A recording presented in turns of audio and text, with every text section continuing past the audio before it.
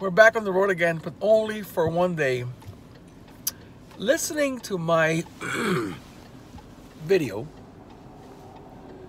on the law of faith yesterday triggered a theory in me, when I think that I'm right, on why some people tell me, Pastor Jose, I do not hear God, or God does not speak to me. Allah tells us that under specific circumstances, specific results always take place. The law of gravity tells me that if I drop this wallet, because of gravity, the wallet will always fall down to the ground. Specific results, specific circumstances get specific results. Now, faith, the law of faith is found in Romans 3, verse 27. Romans 3, verse 27. And the law of faith tells us that whatsoever we believe for, we shall receive. Or Jesus said, let it be done according to your faith. The beggar Lazarus had a faith level to receive crumbs from the rich man's table. And God honored his faith. God honored the faith of Lazarus. And he gave him the crumbs from the rich man's table. As a matter of fact, let's be real authentic with each other. Most of us have the faith level of Lazarus when it comes to receive the things of God. We basically are satisfied with just getting crumbs from him. So I said to myself, would it be possible that some people are not hearing God, or they feel that God's not speaking to them because that's their faith level? For example, there's many people in this world that say, oh, you know what? God's this powerful being up in the sky. He's some man sitting up there, or he's an active force, and though he's so busy, he's able to hear everybody's prayers. I don't know how he does it, but in a lo and behold, in some weird way, he's going to answer my prayer sooner or later. For example, if I say, oh God, stop the war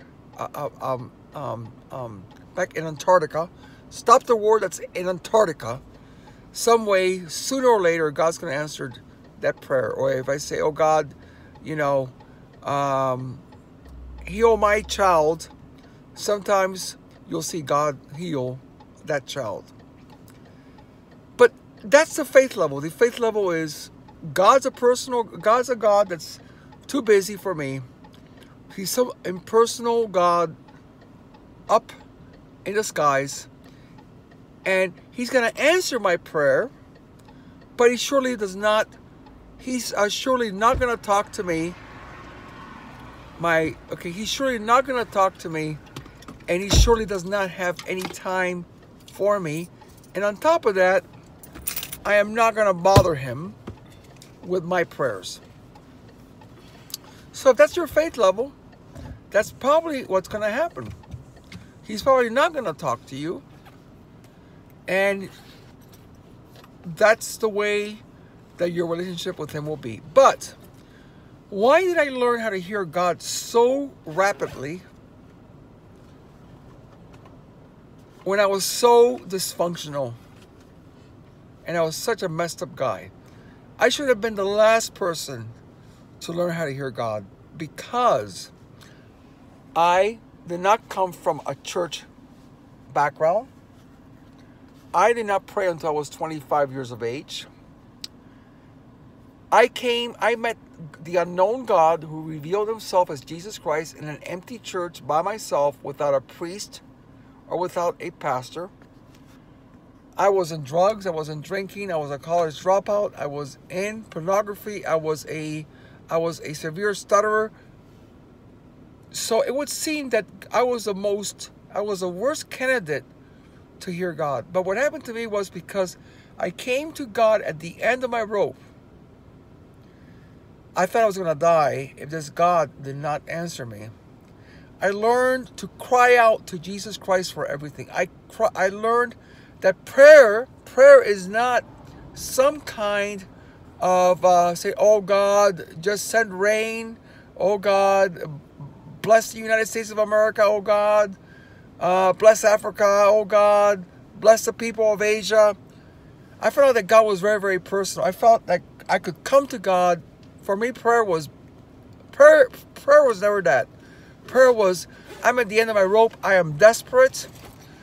I have to come to this God with my deepest and darkest needs. I have to tell him what my fears are, what my insecurities are, what my problems are, what my confusions are. I don't have anyone else but God in my life. And because my relationship with God from the beginning was, I have to share everything with God. I have to share my deepest and darkest needs. I need him to help me with every problem. I need him to help me with every detail of my life. Because that was my faith level, I expected God to answer me at that level.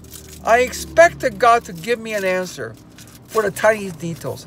I expected God to give me wisdom for my deepest and darkest secrets. I expected God to answer my fears. Yes, wait, my wife needs me right now. Hold on, she is, we're going back home to, way? I think so. Hold on for a second, we're talking about this car here. Hold on for a second. We are getting out of a gas station here, and we need to be careful because we're getting out, right? Yeah. Okay. So I expected God to answer me at this level. And because of the law of faith, he did. And he started to talk to me in details. He started to answer me about the tiniest things. And because of the law of faith, my faith level was that God was going to answer me because I was talking to him in that detail. Then he started to talk to me in those details, and I learned how to hear his voice quickly. I was hearing his voice months after I came to the Lord, without a pastor, without a priest, without this YouTube channel, without Facebook to put likes and views on all my things. Right? But so I suggest to you, if your religion states that God is too busy for me, that God's going to hear me, but God's not going to answer me, and you desire to have God really talk to you, then you need to change your God. You need to change your God from this impersonal force in the sky to this intimate Heavenly Father that's really interested about you. The prayer is not just a religious prayer, but that it's going to Him with your deepest and darkest needs and your deepest and darkest details, and that He indeed is going to answer you in the most detailed of ways, because Jesus said, be it done according to your faith. Okay, my friends, have a great Father's Day. Happy Father's Day to all spiritual and physical fathers alike, and we'll see you tomorrow. Bye-bye.